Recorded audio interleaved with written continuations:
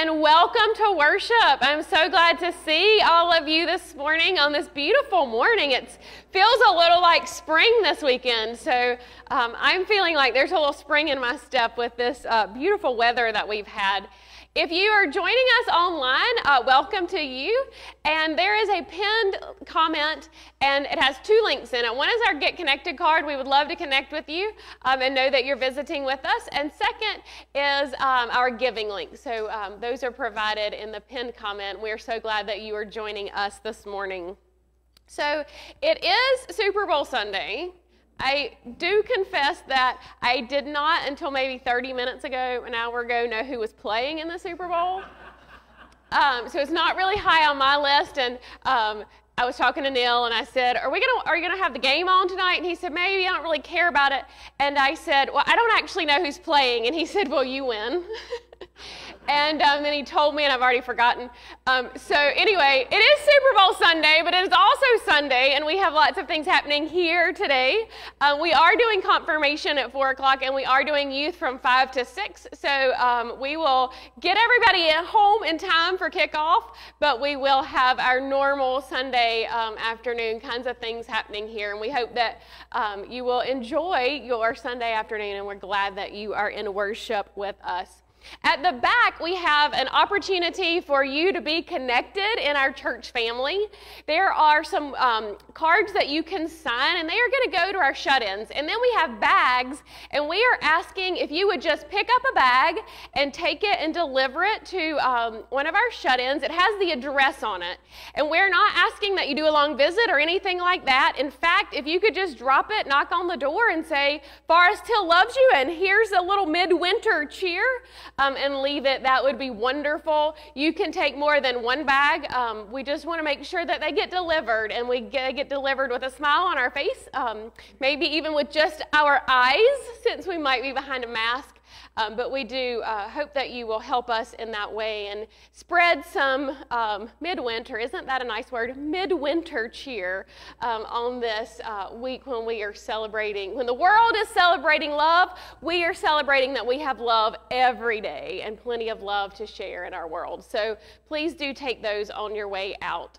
If you need more, if we run out in this service, we have some in the other service, and we'll be happy to grab a few more bags. So a wonderful opportunity. So with all of those announcements, I invite you to stand as we prepare our hearts in prayer. Holy Lord, we give you thanks, for you do love us fully and completely. You put passion and love in our hearts that comes out in our lives. And Lord, in these moments, we have stopped our life to come before you and worship, to be knit together in the family of believers, to raise our voices with praise, to lift our hearts with thanksgiving, and to sit in this space to give you our attention so that all the things that we do in these moments may bring you honor and glory. We ask that you would send your Holy Spirit upon us, and that in all these things you may be glorified. This we ask and pray in your holy name. Amen. Good morning.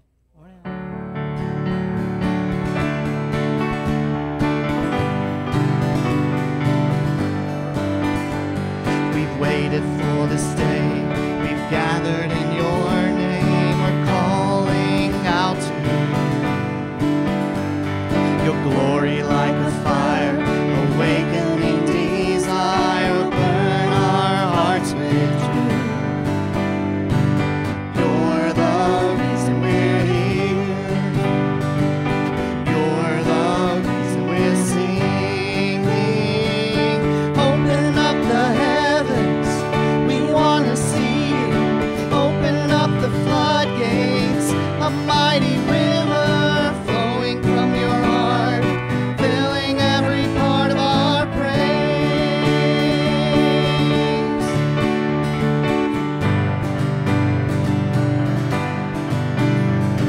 Your presence in this place, your glory on our face. We're looking to the sky, descending like a cloud. You're standing with us now, Lord, unveil our eyes.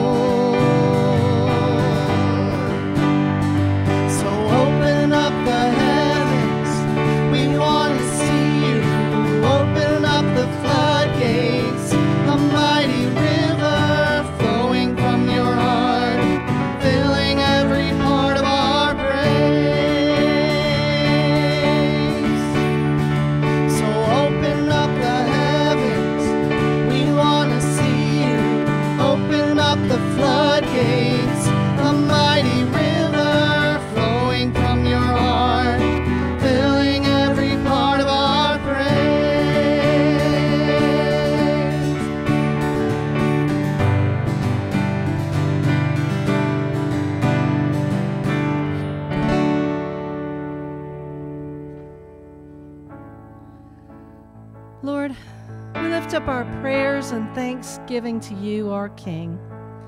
We praise you for your wondrous works. We give thanks for the many blessings you bestow on us, your children. In gratitude and humbleness of heart, we come before you today to worship, praise, and honor you. Amen.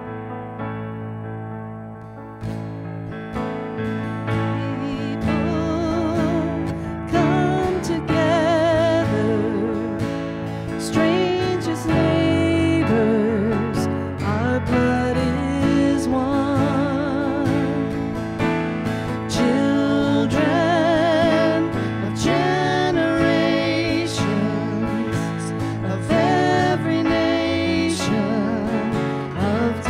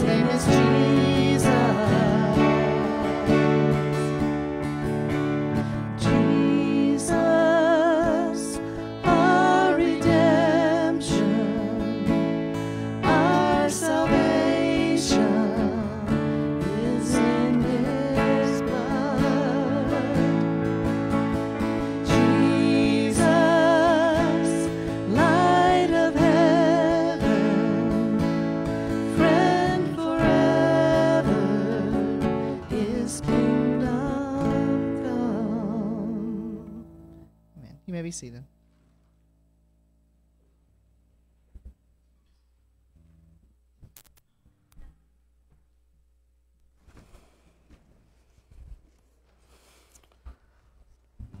As we come to prayer this morning, we come remembering these folks. Barbara Horgan, who had surgery again on Friday and did well and is home. Wally Boswell, who's waiting on a sitting up MRI, which will happen next Sunday morning, but is still dealing with a great deal of pain. Jewel Alexander, who's waiting on a test to be approved so she can take it. And Evelyn Potter, who is slowly making her way through all the craziness of what she's been going through with the cancer, and it's just a long, drawn-out process.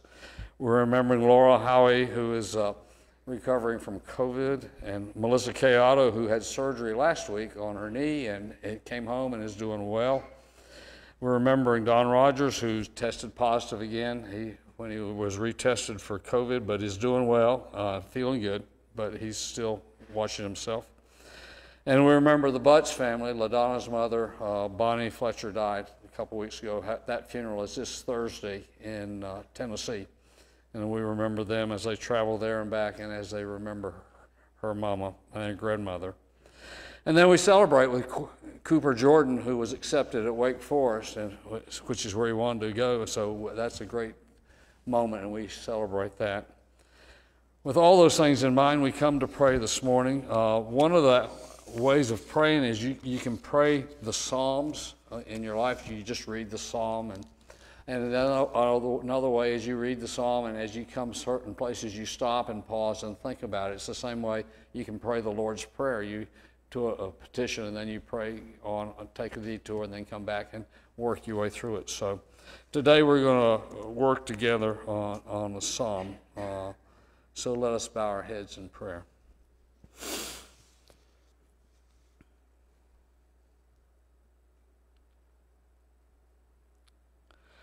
When the Lord restored the fortunes of Zion, we were like those who dream.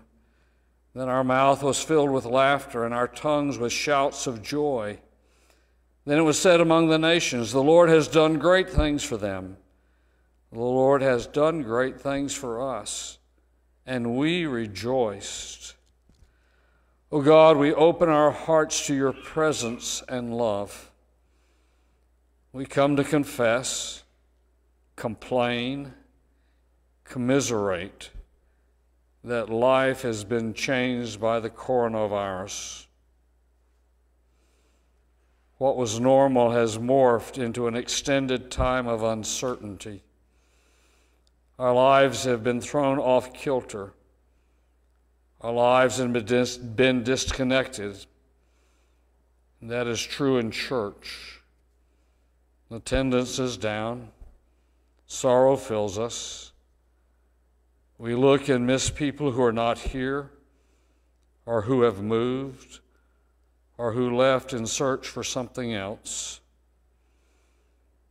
And we try to find reasons for the difference. It's like grasping at straws. Often everyone has a different answer for why we think things are so different. It is confusing. So we are filled with sadness. We often feel abandoned. We find hope is being squeezed out of us. We wonder what is happening. Fear begins to gnaw at us. Restore our fortunes, O Lord, like the watercourses in the Negeb.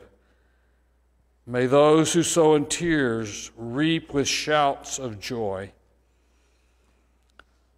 Like the Hebrew children returning from exile, there is work to be done. So we pause to listen, to be attentive, to see signs of the Spirit at work in our midst. We continue to gather for worship, to rejoice in God's goodness, to praise the Creator of the universe, to give thanks for the gift of life. Those who go out weeping, bearing the seed for sowing, shall come home with shouts of joy, carrying their sheaves. So we share our hearts.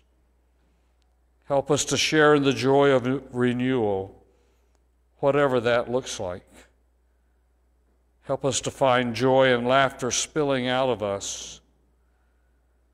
Help us to be eager to participate in great things you are doing.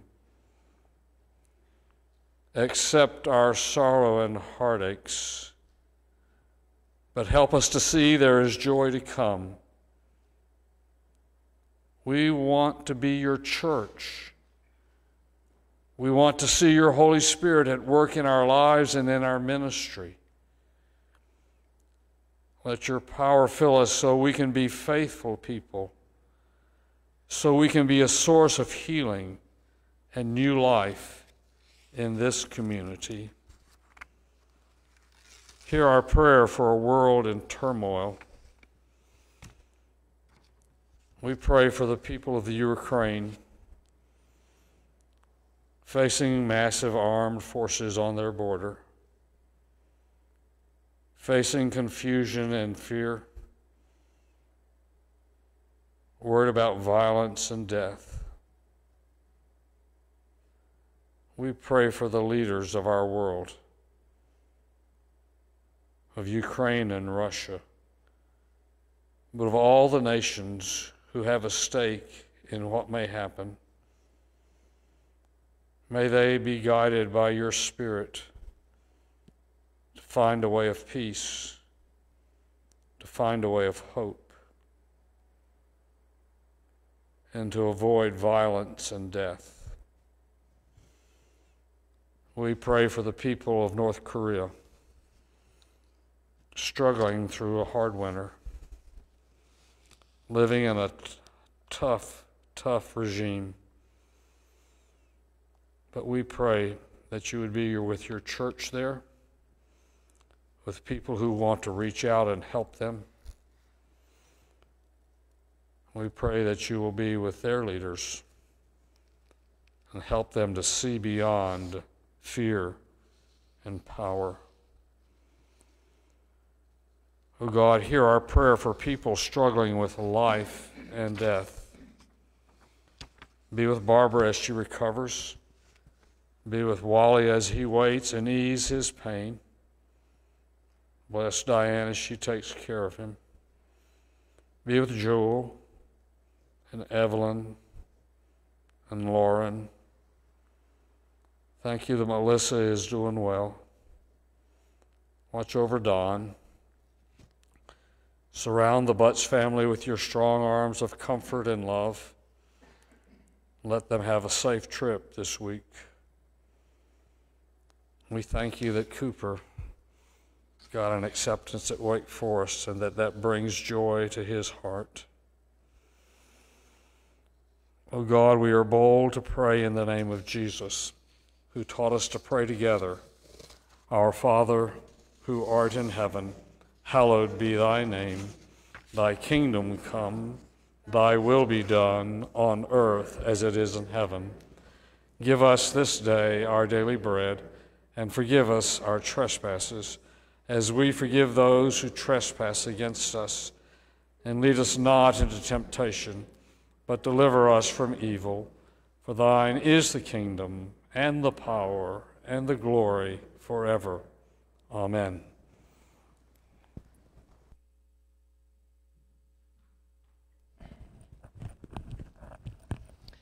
Our offertory scripture this morning, it comes from Proverbs 11, verse 25. Generous persons will prosper. Those who refresh others will themselves be refreshed. Okay, at a very basic level, what do you need to make a sandwich? Bread and something in the middle, right? Peanut butter, jelly, pimento cheese, ham, turkey, something in the middle. So I got up on Friday morning and I needed to pack my lunch. And I'm thinking about the center of my sandwich, right? Because that's where I start, because that's the important part. That's the flavorful part. So there's peanut butter and jelly, and there's pimento cheese, and there's just thinking through all the options. And I'm like, well, while I'm deciding, I'll get out the bread, the second important part of this. And I went to reach for the bread, and you know what's going to happen, right? There's no bread in my house.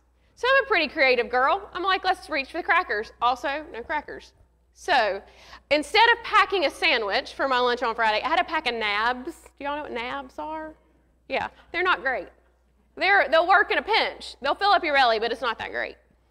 So I was thinking about, like, oh, that's a bummer. Anyway, so I didn't have a great lunch on Friday. On Saturday, I was in this group text message. And the group text message was our centering prayer group. And we've been praying for Barbara, and we've been keeping updated on what's happening. And I began to see, like, this little trend unfolding. And Angie is like, I'm going to drop off some restorative pimento cheese. And Claire says, wait a minute, pimento cheese goes great with bread. And I'm like, they're going to make a sandwich. They're going to make that sandwich that I didn't have yesterday. And so they coordinate together, and Angie drops off fresh bread and homemade pimento cheese. And Barbara replies back, that was really good. It's really good. So these two people with these different gifts, ideas of what they can bring to the table, brought this two things together and created a sandwich. The very thing that you have to have one for each other that I discovered more fully than normal the day before. And Barbara says, it's so good. And I'm just like, oh my gosh, y'all, this is a picture of the church. When we take the things that we have and we give it, we make something that's even better. You see, Angie had given me pimento cheese, and that was the pimento cheese I had in my refrigerator, but I couldn't partake in this on Friday because it would have been by the spoonful, and that's really weird. Because I didn't have the other piece of it, the thing that I needed. But Claire said, hey, I can do bread. And the result of that was a sandwich. And you think, Mandy, this isn't a big deal. It's just a sandwich. But when Barbara ate that sandwich on Saturday, it was love. It was grace. It was caring. It was an experience of the goodness of being a part of the body of Christ. In her moment when she needed love and care, she had someone deliver that in a very tangible form. The pimento cheese is great, but if you don't have the bread, that's not very helpful. And the bread is great, but it's always better with a little bit of spread. And that's what we do in this life together. When we are connected together, when we are giving our gifts, we are doing powerful and wonderful things. Even if they look so small, they become blessed and they become the goodness of God's grace in the world in tangible and important ways. When we give to God, we always give first and foremost to God's glory. But when we take the little piece that we have, when we look at our tithe and we write out that check, it doesn't look like that much, but we put it together and God does amazing things. God blesses our world.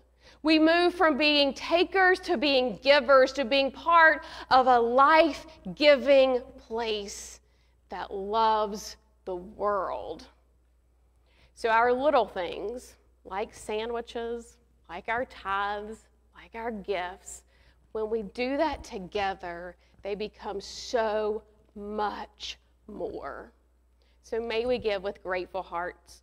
May we be people who are generous, who seek to find ways to love each other well, and who are connected to God's beautiful kingdom. Because in that, we will not only be generous, but our hearts will be refreshed.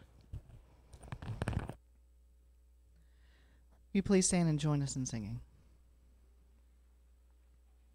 Oh, how I long for heaven and a place called earth, where everyone's son and daughter will know their worth, when all of the streets resound with thunderous joy. Oh, how I long for heaven and a place called earth. Oh, the wars we haven't won. Oh, the songs we've laughed and sung. Oh, the dreams we haven't seen on the borderline. And here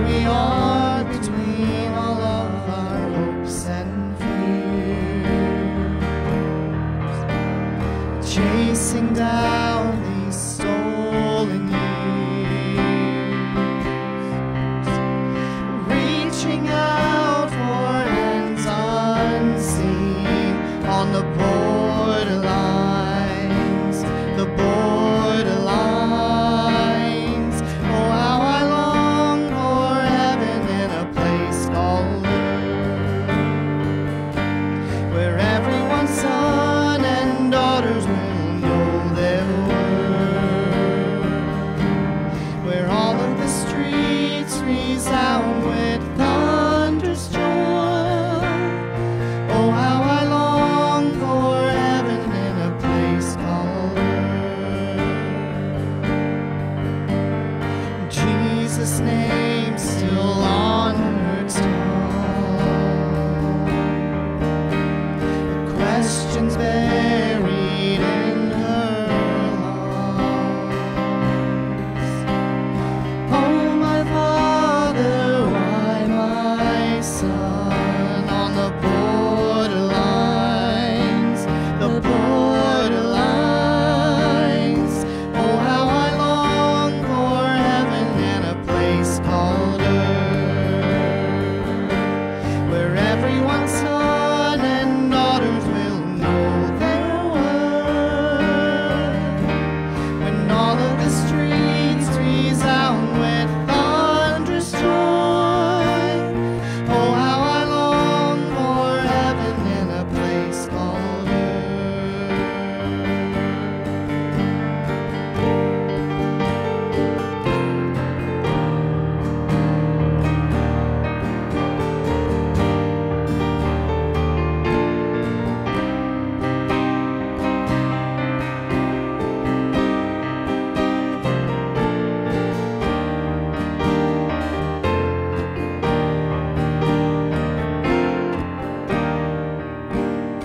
I had a dream that I finally saw your face, dancing in the arms of grace, dancing through the joy and pain on the borderlines, the borderlines. Oh, how I long for heaven in a place called earth, where everyone's son and daughters will know their worth, when all of the streets resound with thunderous joy. Oh, how I long for heaven in a place called earth. Oh, how I long for heaven in a place called earth. You may be seated.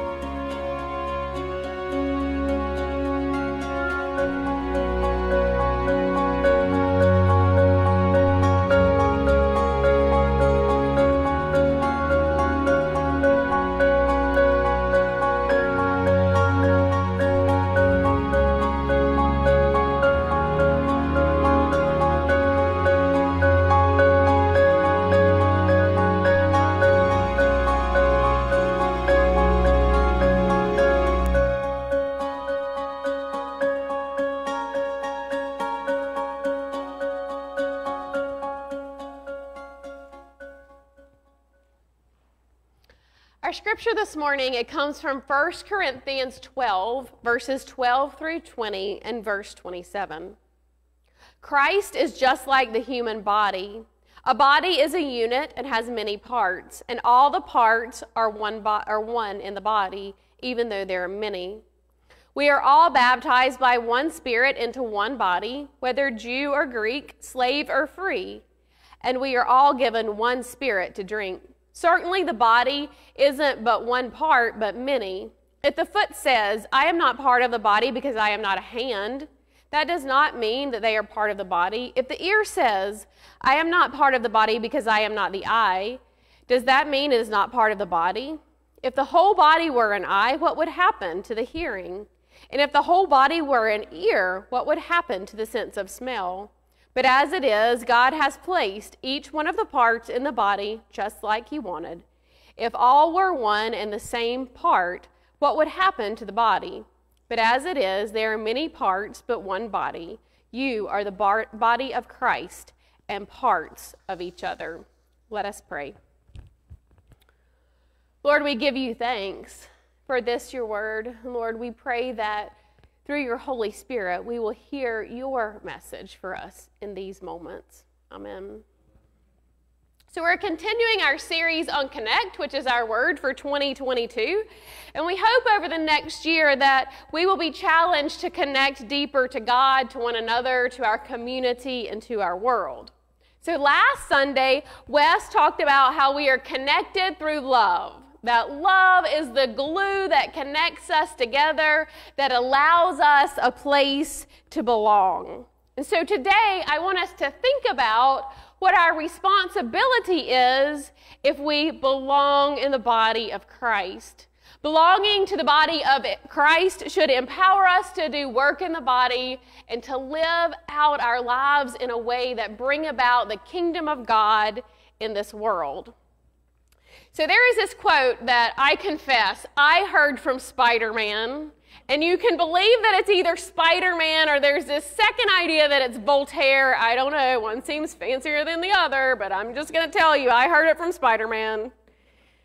With great privilege comes great responsibility. This scripture from 1 Corinthians is all about the body, that we are all parts in the body, and that is a great privilege to be part of the body. But with that privilege, we have responsibility. Imagine for just a moment that everybody that you are going to encounter in this day is exactly like you. That's both comforting and terrifying, right? You're never going to have to explain yourself. You're only going to choose, you get to choose from everywhere in the world that has everything that you like. Like, there are some perks to this. The flip side is you have to live with yourself at every turn. That's terrifying. That would be so hard. Nobody would want that, right? Nobody, as much as we love ourselves, would want to only live with ourselves. We want variety. We want to be around people who are different. We want to be in a body that is well-rounded, because in and of ourselves, we're not all that well-rounded. In the same way, this body of Christ benefits so much when we are all different and contributing our gifts. Do you know what part you play in the body of Christ? It's really important. Knowing what your place is in the body. What is your place in this community of faith? How are you gifted and graced? I love to ask this to people. How are you gifted and graced? And people are like, what in the world are you talking about? Meaning, what are your gifts and your talents? How has God created you in all of the goodness that you are and given you gifts and graces to be a full part of the body that brings honor and glory to God? And I'll tell you what most people do is go, I don't have any gifts. Really? None. Really? None? You see, the world seems to teach us that this thing called humility means that we just shy away from claiming anything about who we are, how God has gifted and graced us. And that's actually not what humility means at all. In fact, to be humble is to recognize other people's gifts as well as your own, not to think more highly of yourself, but that doesn't mean that you discount who you are, who God created you to be. So God created you with gifts and talents. Every person that hears my voice is created with beautiful gifts and talents. And what I really actually believe is that we are doing a disservice and a dishonor to God when we don't claim what our gifts are. Because when we do claim what our gifts are, we are saying, God, who loves me, who created me, the creator of the world, the maker of all things, gave me something wonderful, and I am going to use it to do good in the world. And when you get to that place, when you're able to identify the things and the ways that God uniquely blesses you and gives you skills, then you are empowered to do good in the world. Knowing and claiming our gifts is truly important. It is the way in which we come to know the fullness of who we are. Each of us is given good gifts that edify the community of faith. That is scriptural. You may not know your gift. You may be wondering, what is this gift that I have? What am I good at? If you are sitting in that place, find somebody who knows you well, who you trust and can encourage you and say, hey, what do you think I'm good at? And you might be surprised at what they tell you. Or look at your life. What are you passionate about?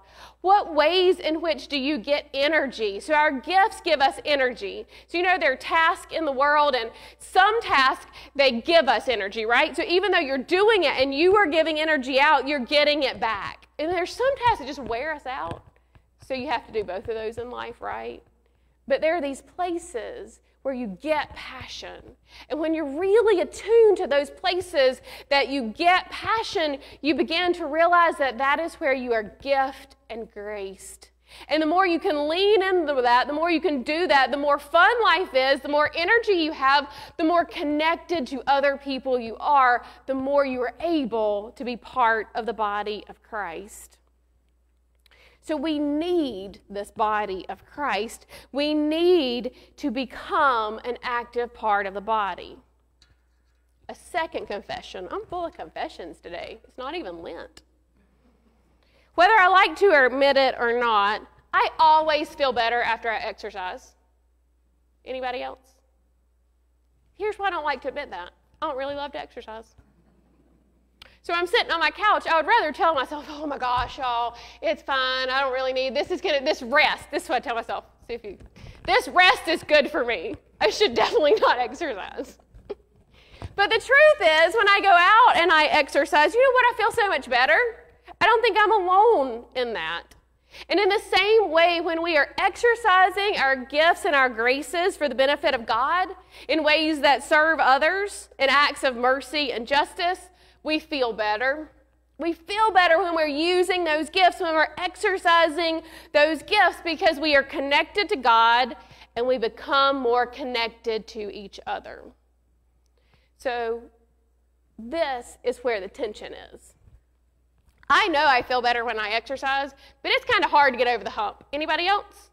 There's this hump. And I can do it, right? And I've worked really hard to get over the hump, then I'm doing the exercise, and I'm like, oh, this is easy peasy.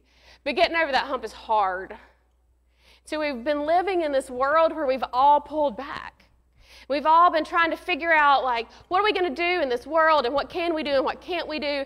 And we are having mental exhaustion. And so kind of the last thing we want to do is get over another hump. Get over another hump to do the next thing. But I truly believe that when we get over the hump of doing the thing where we're connected and serving and living out the body of Christ, again, in a powerful way, then we're going to feel better. We're going to be more in tune with each other and more connected to God. When we step back in some of our ways of being active in the body of Christ, we feel disconnected. And when we feel disconnected because we're not using our gifts and our talents, we are lethargic and lacking energy. Because I said when you find your gifts and your passions and you're working out of those places, you're getting energy. You're getting it. But when you stop, then you kind of have a lack of energy. You forget that God has gifted and graced you in powerful ways to make a difference in the world. And when we're making a difference in the world and we're living out of that passion, it feels really good. I want to be part of something that makes a difference in the world. That gives me energy. Am I alone in that? Do you want to be part of something that makes a difference in the world? I do, deeply, inherently in who I am. I want to be part of something that is working in the world to make a difference. Maybe it's not a huge difference. I don't think that there's going to be a history book where Mandy Jones is written in it. Not that kind of difference in the world, but the kind of difference in the world that says to the people of Concord, you matter, God loves you, there is a way to have abundant life. And because I know abundant life, because I love Jesus, I want to do something that changes your life, even if it's in the smallest way. Because when I am doing those things, when I'm living out my passion, when I am encouraged by the Holy Spirit to live in that way, it feels amazing. I am connected to God, I am connected to others, and that is what I think sometimes we really miss. One of the most basic ways we move beyond a place of disconnection is to make a commitment to be part of the body, to engage in communal Bible study, to pray for each other, to roll up our sleeves and dig into what the church is doing in the world, to be the body of Christ that meets the brokenness of the world in a way that says there is hope and there is love and there is grace, and we are filled with abundant life and we are offering that in the world. That is the place where we get this energy and connection. Now, I can stand here and give you a whole long list of things that you could do. That's not what I'm going to do. I'm going to do that next week, so it's still coming.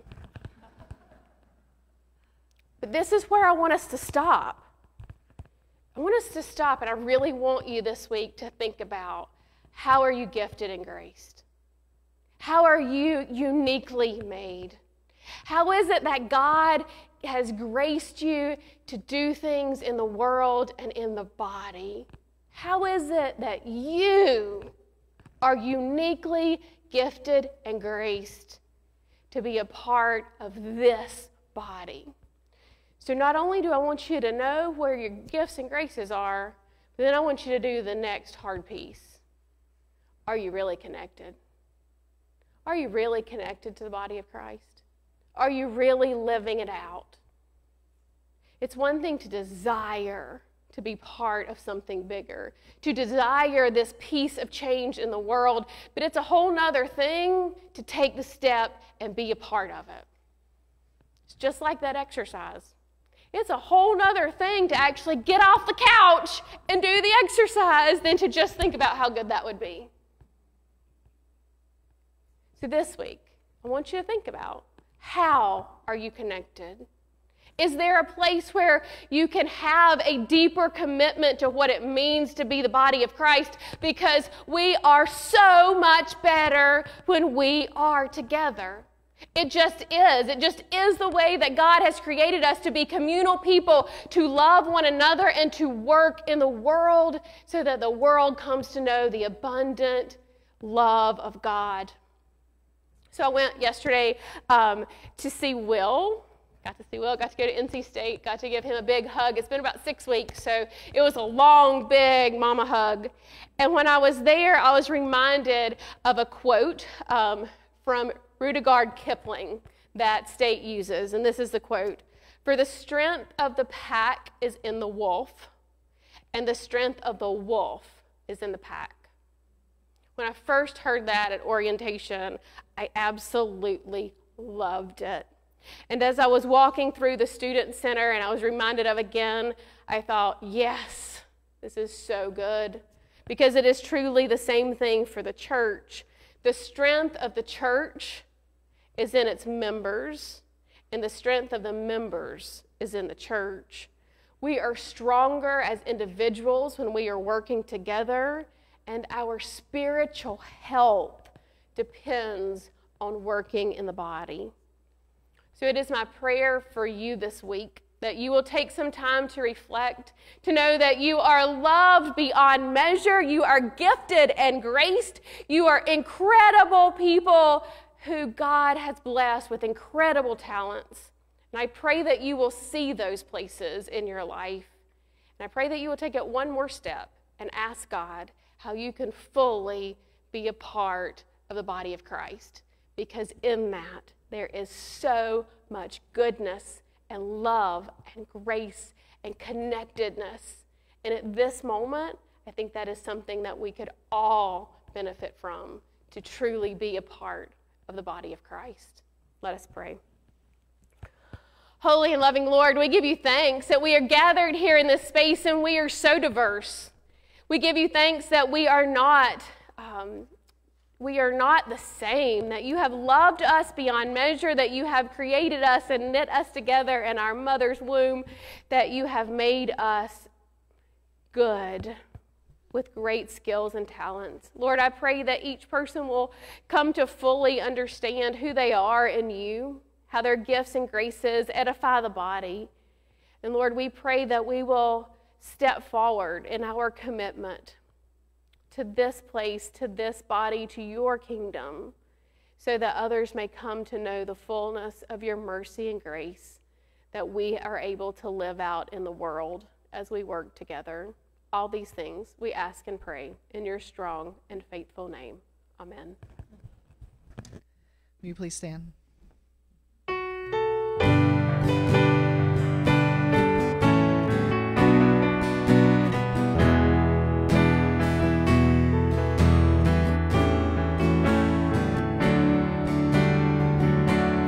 Draw the circle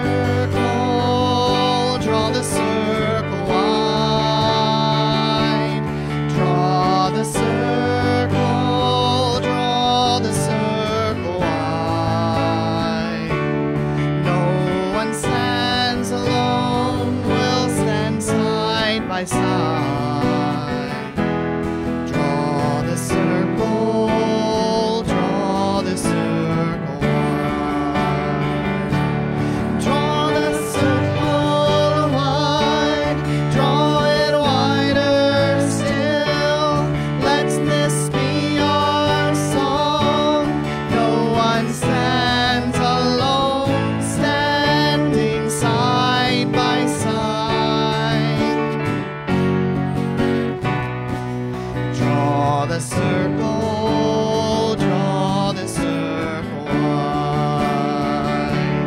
Draw the circle wide, draw it wider still. Let this be our song. No one stands alone, standing side by side. Draw the circle, draw the circle wide. Draw the circle, draw the circle wide.